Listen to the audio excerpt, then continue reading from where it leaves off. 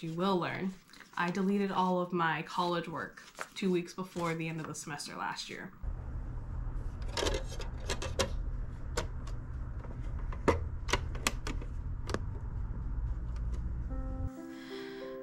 Good morning. Welcome to the next episode of Chaotic Seamstressing, where today we are going to make this dress. I've given myself the day. It's already 10 o'clock, which I originally told myself yesterday I was going to start at 4 a.m. to give myself 12 hours. But we're starting at 10. So, basically, what's going on? I was at a baby shower for one of my family friends, and one of their wives asked me if I could make her a dress for a Renaissance fair she is going to, because I was wearing one of my dresses from my college collection. So basically, it's something that I've made before, but we're going to be making it smaller. So the original dresses that I made for that collection were in a standard Fashion World size 18, which when comparing it to, let's say, regular fashion, you're more looking at a size 16. My dress in particular, because it had stretch, can fit at a wider range, so it was made as an 18, but I myself can wear it. Do I know what standard size I am? I don't know. Probably a 14 at the moment, 14, 12, but anyways, so we gotta take that dress pattern down all the way down to about a small. So it's a really big jump. However, because we're working with gathers, we don't need to change that much. The main part that we're going to be changing about the pattern is how big the main rectangle is, which is the main body of the dress, as well as the sleeve and underarms, which is most of the dress, because the only other thing are the gores, which I'm going to be keeping the same to give it a nice big full skirt. But we're not going to be changing it too much. We're just going to be decreasing the width slightly, because the length, we're still going to be making it a full length to about the ankle, so that there's full coverage and it's more, you know, it works for Renaissance, it works for regular wear. But the fabric that we've got for today's project is this beautiful, I would call it like a light denim, a dusty blue color. This is Rami, which is another plant fiber, so this is a more sustainable piece. It is also considered to be an alternative to linen, which can be harder to forage, which is the plant which this comes from. I can't remember what it is, but the plant that it comes from is more easily accessible and grows quicker, making it not, I wouldn't say affordable, but it makes it a good alternative to linen. This ran here, I'm in Canada, so this ran for about $29 a meter, which, yes, it's a hefty price, but it's a beautiful fabric. It will last a long time, and as it wears, just like linen, it will continue to soften, it will continue to get its own character, which is amazing. And you got the texture, which is great for the Renaissance look that she's going to be using this for. Our goal for today is we are going to spend, I'm hoping, only 20 minutes trying to figure out the pattern measurements and layout for the dress. And then we're going to give ourselves an hour to make a really quick mock-up, just to make sure that it fits. And then after we do that, we will hopefully be able to then cut out the pieces, iron them. I'm gonna hopefully try and set up my serger, and then we'll hopefully get the dress done. I will give myself until, I can give myself until tomorrow to finish, but ideally I would like to get this all done today. But yeah, this is a dress that I've technically sewn 6, 7, 8 times. So I don't remember exactly how I did it. I do mostly remember. Unfortunately, I don't have my instructions I wrote for myself or the measurements that are on the pattern, so I'm gonna have to be measuring those out now, because those, as you've either learned or as you will learn, I deleted all of my college work 2 weeks before the end of the semester last year.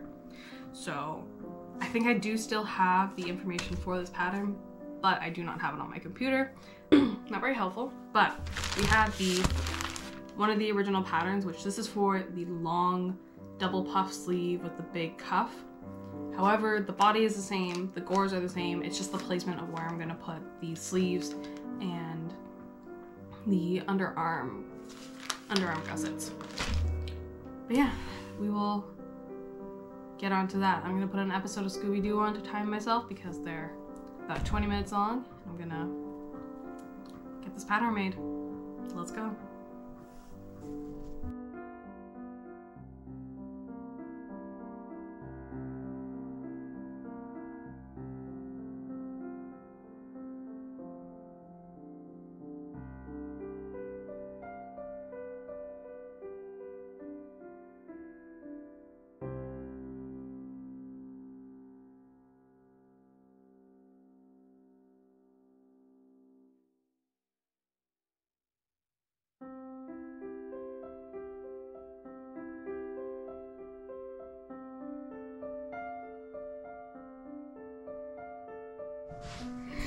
Okay, so I think we have the pattern figured out. So basically, we're gonna have two, there's only one showing here now because I didn't know if I had space, but for the body, we're gonna have two of these rectangles. They're gonna be the full length of the fabric at 54 inches. And then at the top here, we've got a 1.5 inch casing for the top elastic. And then we've got 12 inches from the bottom of that to the first elastic casing for the waist. These you'll see will be folded down to create the casings for the waist. Now for the gores, I just kept them the same as I did before, which are alternating right angle triangles that are 10.5 inches and regular triangles which are 15.5. The two bigger ones are going to be going in the front and in the back. The other two are going to be going on the sides. Up here we have our sleeves, which have turned out being about 16 inches, which are going to be where the casing is. You see that there's that 1.5 inch casing which will connect up here so that it can be kind of like a square neck or an off the shoulder look, by about 13.5 inches long, which is going to get to about just about the elbow when it's all the way up on the all the way up on your shoulder. Then we got 8-inch underarm gores that will make sure that you have space to move around. It kind of gives a dolman effect, which are those kind of like bat wing like sleeves. And then we have our cuffs, which are 4 inches, which are really big, but that is because I am going to be folding them to the center, which makes them a 1-inch cuff, and then putting the raw seam allowance inside there. I'm also making them longer or more layered, since I'm not going to be using any interfacing. So by doing that, we're going to make sure that it's nice and sturdy. And then we have this 8 by 26 inch piece of fabric left over. Probably is either, if we've got enough, we're going to do one big scrunchie, or we're going to cut this in half, sew it on the side, and then we're going to make a nice full but smaller width scrunchie. So yeah, that's our pattern. Let's go try and make a quick sample to make sure that it fits, and then we'll move on to the final fabric. Okay, so actually looking at my camera, I don't have enough space to show you guys me sewing the sample, but I don't really think you want to see that because we're probably gonna make mistakes. So I will see you once it's finished and once I've transferred some of these videos onto my hard drive. Okay, and here is the sample. It's been a couple hours, but ran into a couple of hiccups. I originally, when I did the pattern, made the sleeves way too short. So I had to go back and recut some new ones. I also added pockets, which took me a minute. They're still too high, but pockets, it took me a minute. But yeah, we're going to see what the customer thinks. I'm good to move on to the final fabric, but I think it looks really cute. That's the sample, and hopefully we'll be able to get at least the pieces cut out tonight of the final fabric and get them all sewn up tomorrow morning. So I'll see you when we start on the final pattern. This is the new pattern. So what's changed is that the sleeves have gotten bigger. They're now 20 by 20 inch squares. The rectangles, or the gores, or not the rectangles, the triangles, the gores for the dress are now different sizes. So instead of being 10.5, this is 9.5. Instead of being 15.5, it is 19.5. We still have our 8-inch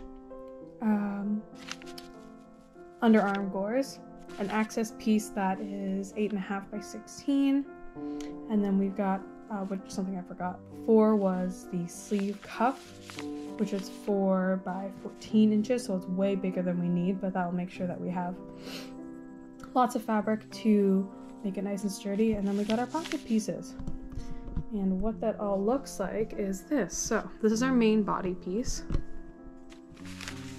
We've got a 1.5 inch casing at the top for the elastic that goes around the neckline. And then we go 12 inches down from this line to here. We do our first 3/4 line, then 1 inch 3/4, 1 inch, and then 3/4. These are going to be folded this way. Nope, this way. Top line going down to create our casings for our elastic waist.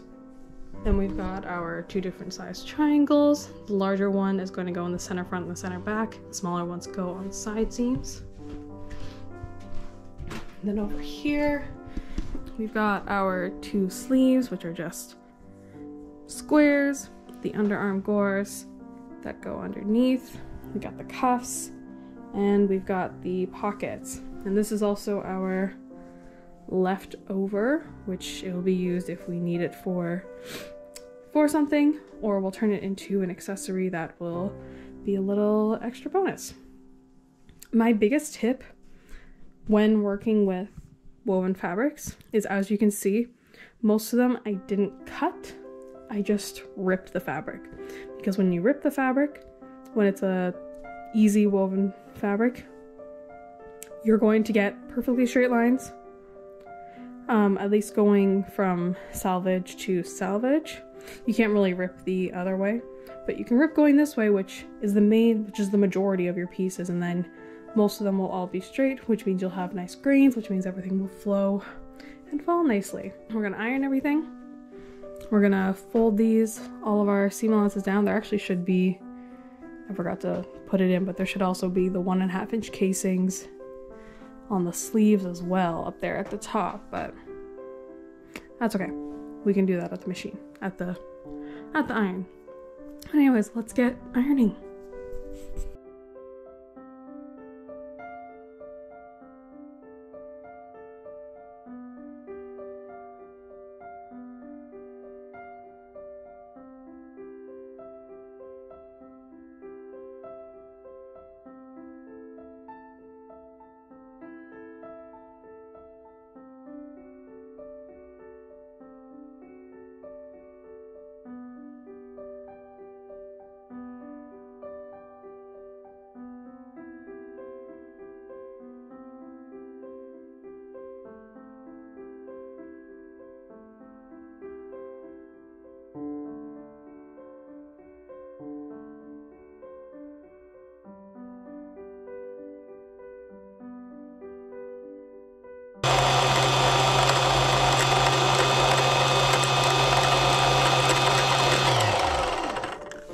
Okay, just a small tip, if you have a machine that is a front loader like this rather than a top loader, when you put your bobbin in your bobbin case, so up at here, we're gonna drop it in, and you want it to spin clockwise when you're pulling it through the little notch here and then pulling it up here. You want to make sure that it's spinning clockwise. This is just going to make sure that the machine will catch the threads correctly and you're not going to end up with a ball of mess. So definitely check if you do get that happening. Make sure that you're turning clockwise, and also make sure, just a little test to make sure that your case is doesn't need any tightening, which on the front loaders they have this tightening screw. You're just going to hold it and make sure that it dangles. and you give it a little shake, and if it starts falling, you're going to want to tighten that. And when you pull it, if it feels really hard to pull through, you're going to want to loosen it. This can be done on certain machines, like this machine here, as it's an older one. Whereas for my newer one that you see in the other videos, I'm not supposed to touch the bobbin case. I just have to play with the foot pressure and the other thing. I can't remember the word. But yeah, with this one, for older machines, a lot of the times you can fix a lot of your problems by just giving this a very light turn. Like very light, like the tiniest of turns. Like if you turn it too much, then you're going to mess up your case and you're not going to be able to use it because you're going to either over tighten it or over loosen it. But yeah, just a little tip when putting that in.